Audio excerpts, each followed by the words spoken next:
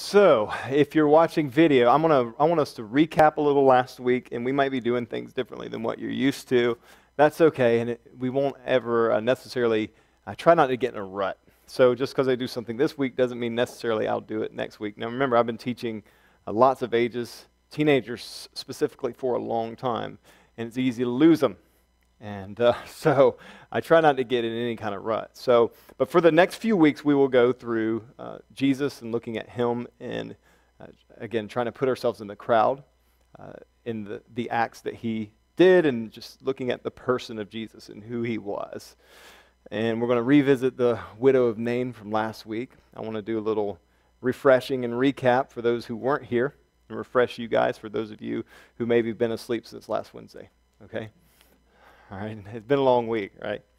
So we'll refresh and recap that. If you're watching the video, I'm going to have someone else read. Sometimes I'll read, but if you're watching video at this point, and if you don't know if you can't hear the people responding, I will try to, for the sake. And I'm talking to the people that are watching this via video, for people that are home watching this because of COVID. I will try to, when I ask questions, because we've been interacting last week, we're going to interact again tonight. I'll try to rephrase what's said so you guys can hear it on video. And I'm going to ask someone to read our text tonight. And that will be Luke 7:11 through, let me get my Bible. Ed, what did I tell you that was? 7:11 through what? 17. Okay. Who would like to read that?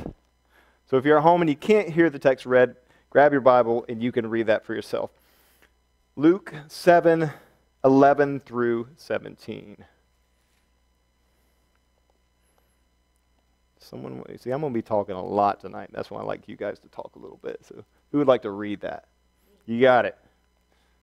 All right, good deal. So let's do some refreshing and reviewing from last week. What were some big ideas we pulled out last week? And then we're going to get to the end of this passage and wrap it up. Some big ideas we pulled from last week. I do want to rephrase something and sometimes you trust your brain to recall something from the Bible, and I want to make a correction of something I said last week. I said Jesus told the man to get up and walk when the disciples, and we're going to visit this one in a few weeks too. The disciples were talking about a guy like he was not there, and they were basically objectifying him, talking over him. What sin did he commit? It was the guy that was blind. He wasn't lame. So we'll get to that one. But that's the one where Jesus said it wasn't a sin that he did, and he talked to the guy, and we'll get there. But it wasn't a guy that was lame. So I crossed miracles. Forgive me for that. I just want to make sure that's why you check your preachers, make sure they're telling the truth. That's right. All right, so what were some of the big ideas from last week? Well, initially, I think the story was about a man being risen from the dead. Yes. But another figures into it very important. Yes, exactly. The big miracle stories, we tend to focus on the miracles. And we talked last week about the point of what Jesus was doing. He keeps bringing it back to the woman in need. What did we learn about the woman? What's her state of being right now? Compassion, exactly. Compassion for the woman. She had a need. Who was not here last Wednesday? Anybody? Just a few of you. She had a need. She was in her society. We established that she was at the bottom of the barrel. Already, women weren't respected much. Their level was based upon their husband, upon their son. She was a widow who had lost her son. So she was already in a place of, when I was reading this, a commentary compared her to Naomi when Naomi said, "Call me bitter." A place, kind of what they call it back in the day in ancient Jewish culture, called it a living death. It was the equivalent. That it was just a bad situation. She had the equivalent. How could we put that in modern equivalency? Think of losing your pension, or your retirement plan, your health care, just everything gone. And so Jesus, as we'll see, when the miracles in the miracles he performs, oftentimes was meeting people that society overlooked, the underdogs, the least of these, right? What else did we notice last week? Anything else? There were two crowds Two crowds, yeah. And Jesus, interesting enough, it says the word in there alludes to a great couple thousand, as it said. I think it was multitude or something like that. And meeting a crowd of about a few hundred, if it's the population of Nain. And Jesus is the center of that. Eyes are on him. We talked about it being written from the point of reportage, where details are there. And they're writing from the point of view, these people are eyewitnesses, seeing what's happening enough to focus on these few players in the midst of this big, big group of people. Jesus at the middle, right? Jesus and the woman at the middle. So even going into details of his look, and that's where we're going to pick up tonight, what they were seeing. So putting us in the crowd with Jesus, let's think about this for a moment. It says his heart went out to her. So it says that the answer to this question is so obvious that it's hard to answer. How are we sitting here 2,000 years later knowing that Jesus felt compassion? The Bible says that he felt compassion. So in looking at this, they're seeing, and where I'm getting at this is they're saying that they saw compassion on Jesus. The eyewitnesses saw compassion all over Jesus. It must have been noticeable because it's most frequent mentioned emotion. It is the most frequently mentioned emotion of Jesus in the Gospels. You catch that? So, think about, we talked a little bit about this. I want to get into it a little bit more tonight.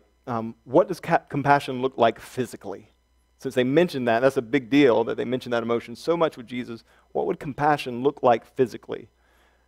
So, let's start with the opposite of compassion, anger. What do we see so we can kind of compare and contrast the two? What do we see when we see and recognize that someone is angry physically? Furrowed brow, okay? Clenched jaw. How much of communication is body language?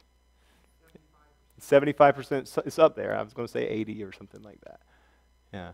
So you can see things, right? You can see emotion. You don't realize it half the time, but you see more than you hear. What else? Anger. Red in the face, okay. What about eyes? Can you see it in the eyes? It's amazing. I see Silas keeps a passy in his mouth, right? My baby. You can see his eyes smile because he can't see his mouth. Loud, yeah. Raised voice. Rigid stance. You can see it in posture, right? So what about compassion? Take it to compassion. What would we see if we see someone having compassion? What would be the difference? Empathy? How do we see empathy, Ed?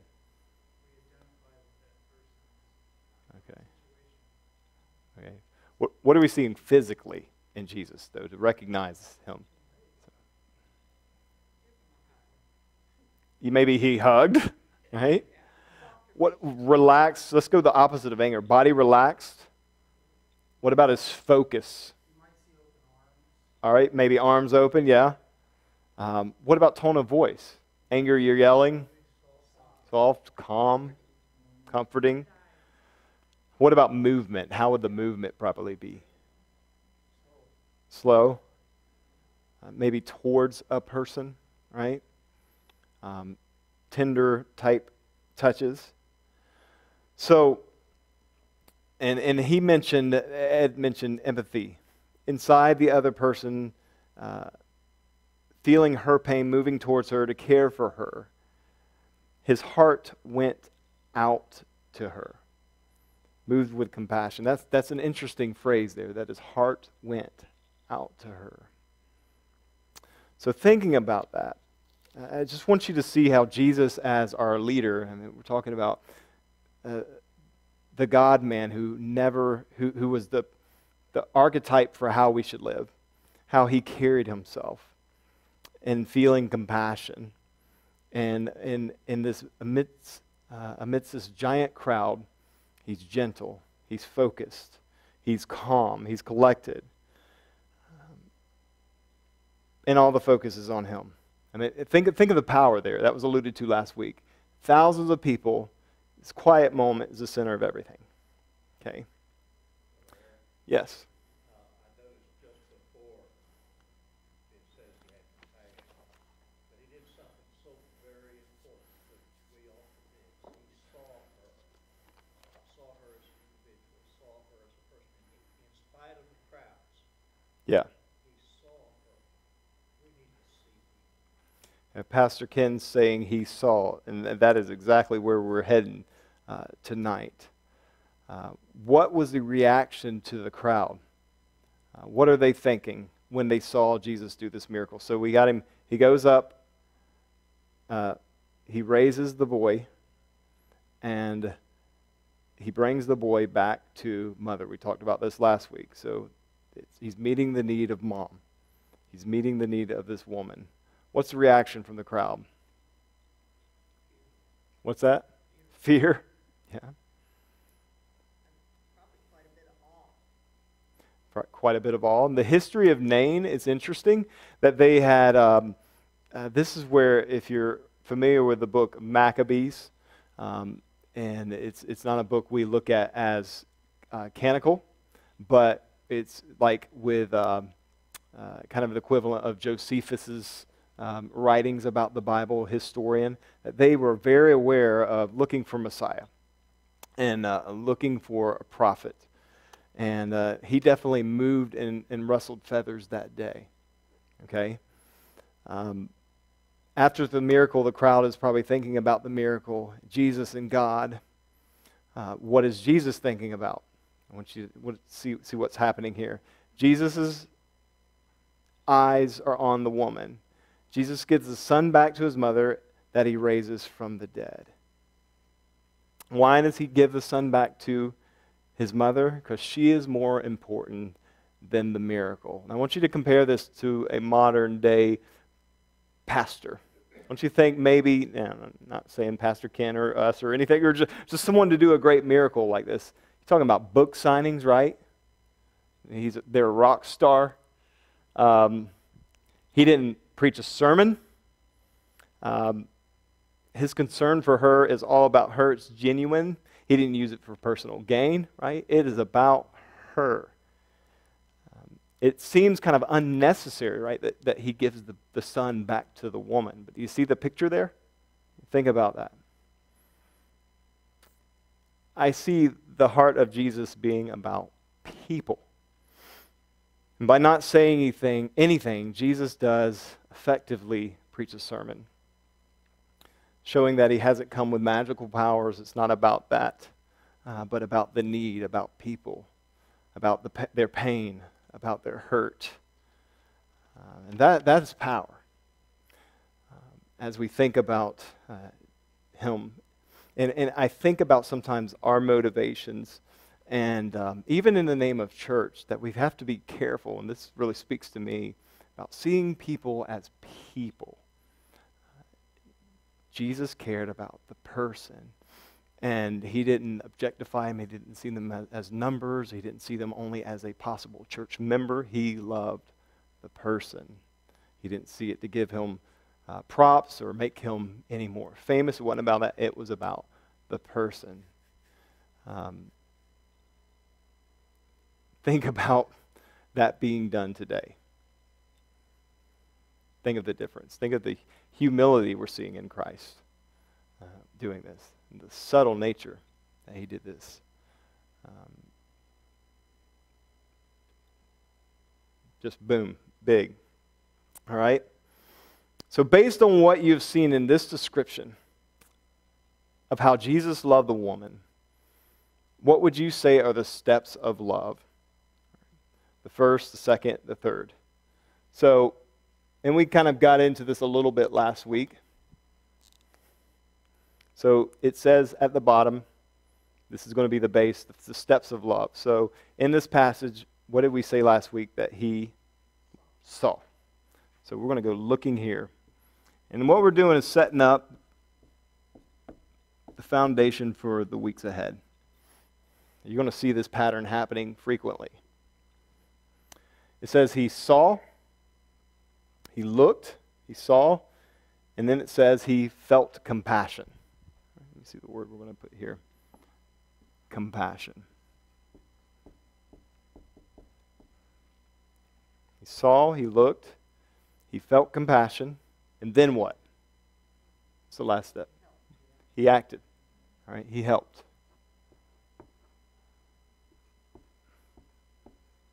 He helped.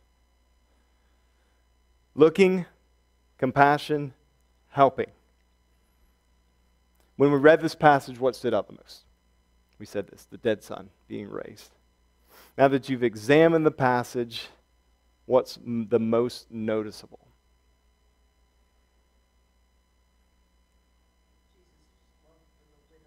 Jesus' love, yeah. His compassion. Now, this is the heart check of all this. How are we different? This is going to take some honesty. How are we different than Jesus in these type of situations? We can talk as human beings. We can talk honestly about ourselves. That's a big one. He said we look the other way. Just getting the eyes of Jesus is huge. Anytime we step into, and this is a whole nother sermon in itself, love costs, right? Even when we take time walking down, I used to tell our students at school, when you say something, how are you doing? We blow that one out a lot, right? How you doing? And they're fine, usually. If someone gets you with one of those, not too good, you're like, oh, so do I go into this conversation? Because I've got to give some time. I might have to give some listen in, and it might bring me from happy mood down to sad mood. You see, you're entering into their hurt when you engage, right? And looking is what gets you there, right? You made eye contact, here we go. And that's what happens when we step into relationships. C.S. Lewis has one of my favorite quotes, and I'm not even going to try it because I will blow it. But he just talks about to even love a puppy, you're going to get hurt because eventually that puppy dies. To love someone, to engage people, it costs. It's an exchange that happens. And a lot of times we're exchanging our good, our happy emotions, I'm having a good day to step into their pain, right? I think a lot of times we can see these and even feel compassion about the hardest part of the action. Yeah. Randy just said, for those of you watching by camera, that he said a lot of times we feel it, but the hardest is acting. Like, what do we do? And so looking's the first step, right? Having the eyes to see, and having the knowing that that's going to lead. I think what Randy's saying, knowing that if you look, sometimes you might get into here and it might lead to this. We realize that. Do I have time for this? We're busy. We have our schedule. I got this on my calendar today. This might cost some time. Ultimately, we're going to get to the fact that, and we'll see this over and over, the gospel connection here is Jesus, the exchange he makes with us, not fair, right? The great exchange he makes for us with the gospel is he gives us life. What does he take in exchange for that? Death. Not a fair trade, right? He steps into our pain. He steps into our hurt to give us life. Back to that C.S. Lewis quote, he said, you love anything, you'll get hurt. But he said the only safe place outside of relationships, basically, where you can stick to yourself, he says is hell. To not engage people, to be cocooned in self is essentially isolation is hell. But that's not what God made us for. So I'll pull that quote up for you one day. So, some other differences from us. Looking, he said, that's a challenge. What else? So reflect, what the question I asked specifically is, how are we different from Jesus? So maybe we don't want to take time to look because we're caught up in the schedule.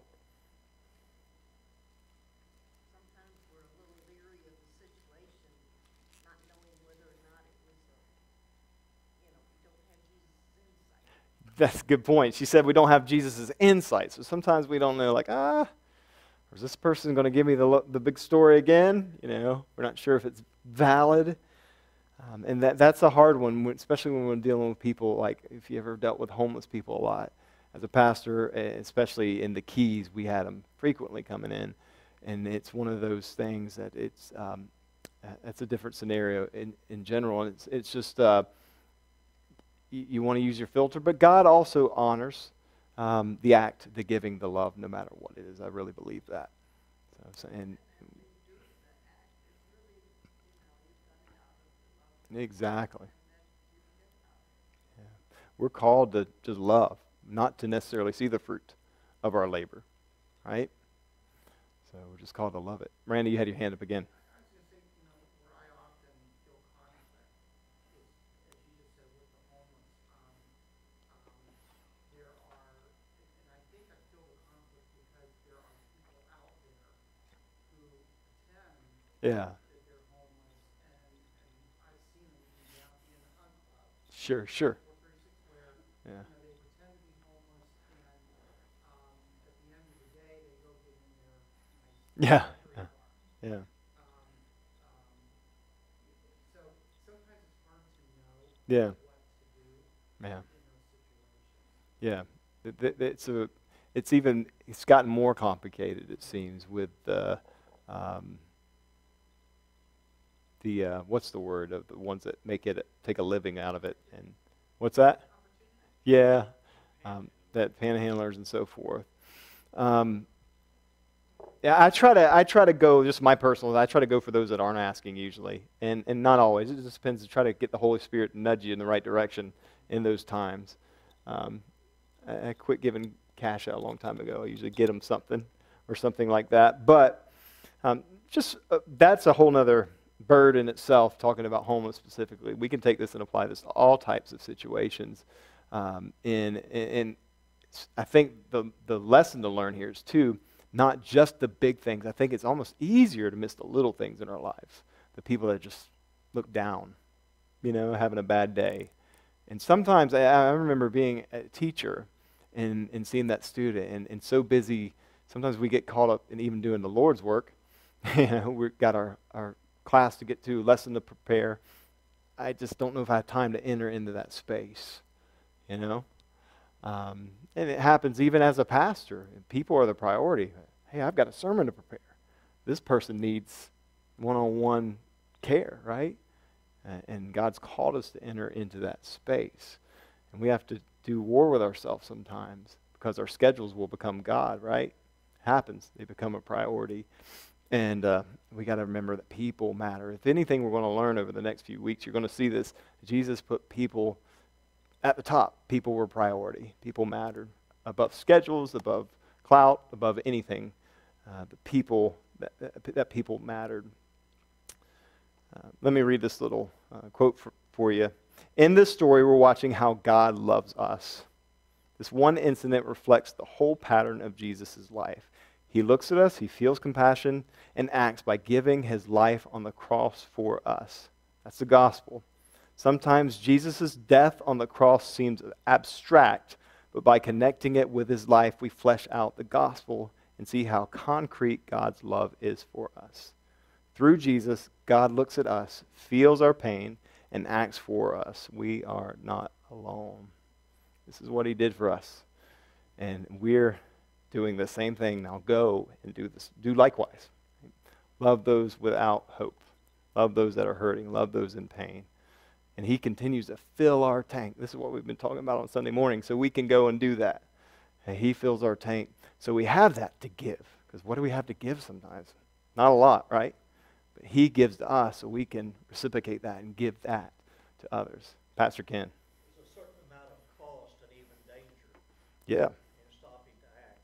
In Manaus, we had a leper colony close by, and so we had a number of people who were begging on the street. They couldn't get work, and they didn't have strength to do it if they got it.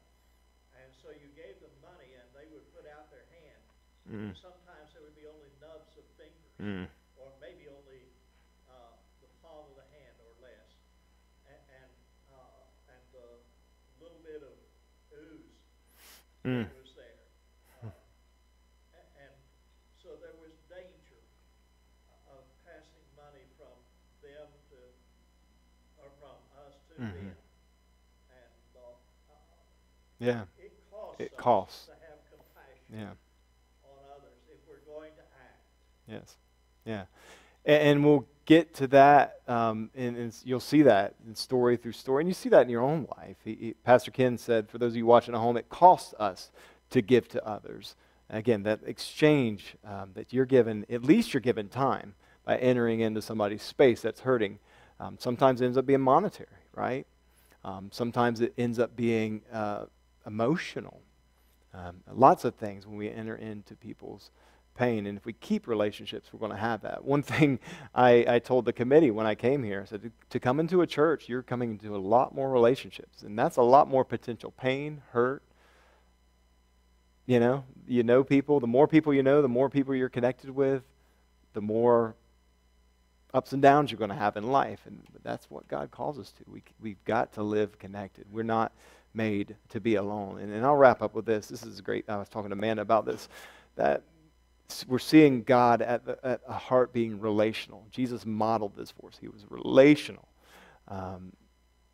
God did not create us because he was lonely. God, in the Trinity himself, and this will definitely come out on Sunday morning because this is something I learned and we need to learn, we need to know. God in himself is relational. That's one thing unique, another unique thing about Christianity. God in himself, the Trinity, it's one of those things, it's bigger than we can take in. In himself, you see the Father glorifying Son, Holy Spirit glorifying Son, Father, all this happening, this reciprocating thing happening. We are invited, when he made us, we were invited into that fellowship, kind of like invited into the dance. He didn't need us. He wanted us. He made us and invites us to join in to that fellowship. This is why, jumping ahead to Sunday morning, we're going to talk about the Ten Commandments. They are vertical: love God, honor the Sabbath, keep it holy, all about God. And then last 6 are all about people. Catch that. You'll catch that as you read them. First 4 are about God. Last 6 are about people, which goes to, what did Jesus say? Love God with all your heart, soul, and mind. That's what matters. Love your neighbor as yourself. Vertical, horizontal. It's pretty cool, huh? Jesus, the Trinity God that is unique to Christianity, that in himself there's relationship. Without us, in God himself is relationship. I'm not talking, don't get creeped out here, I'm not talking about 3 different people, just the Trinity itself. Relationship, and we are invited into that. Then we go out in relationship, connect with others, love others as he loves us. Good stuff, right? That's what God has invited us into. That's the invitation to join into that fellowship with him and to lead other people into that fellowship with him. Any other highlights, things in your mind, thoughts on this passage? Ed? There's another facet to this that wasn't emphasized, and I'm not trying to detract from it. No, go ahead. Every one of the people that he restored to life died. And the great marvelous thought is that there's going to come a time when we will be resurrected permanently. Mm. And that's such a great contrast that we will forever, when he resurrects us, not restores us to life like Mm-hmm. yeah. Yeah. We will spend eternity by resurrection, beginning with the resurrection. That's right. Yeah. Interesting little note to that, Ed. This same area, I don't know if it's the same exact city. I read it in the commentary. Should have dug into it because I didn't know Ed was going to say this. This was the area where Elijah was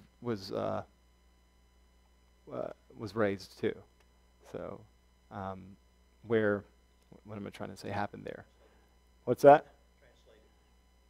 Yeah, yeah. So they were looking for this. They had this sense of awe that had happened in the past. I need to look that up and make sure I'm saying what. But it was the same area that he was saying these people were probably very well aware of that, and to see a boy raised from the dead was, I guess, when he went up in his chariot of fire. And so this was that place where that, in that same area.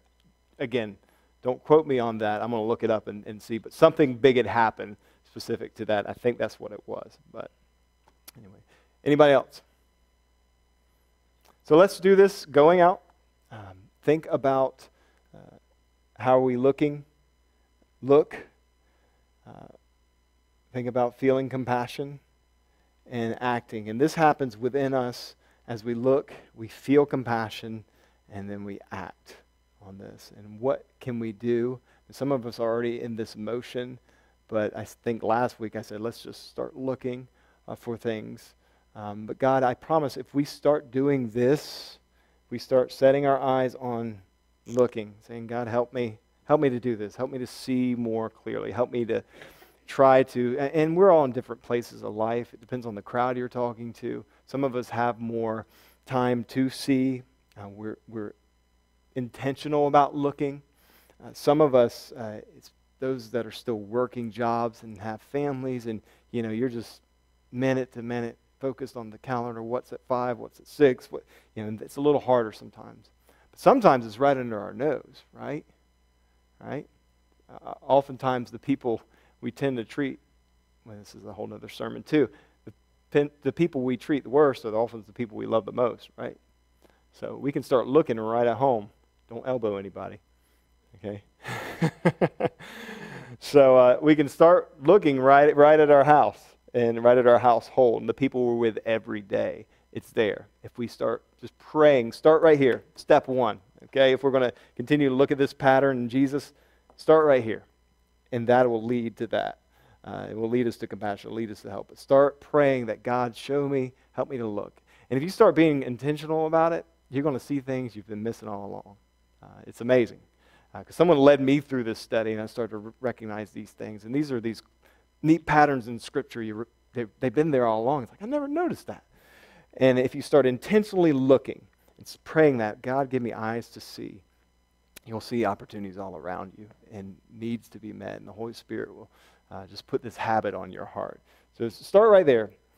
What can we see? How can we see? Jesus, give us your eyes to see the needs that are around us, that we might have compassion on them and help them. And we'll talk more in the weeks ahead. All right? Let me pray with you. God, we thank you so much for your love for us. Thank you for your compassion for us. We are to be your hands and feet, the reflections of you. Thank you for loving us well. Help us to look. Help us to see. Help us to start right in our own family. God, how can we show the gospel in our lives to those around us? God, we know there's opportunity after opportunity. Sometimes we're just caught up in our schedule so much or in our own lives that we're not opening our eyes. We're not wanting to make eye contact. We're not wanting to move towards people.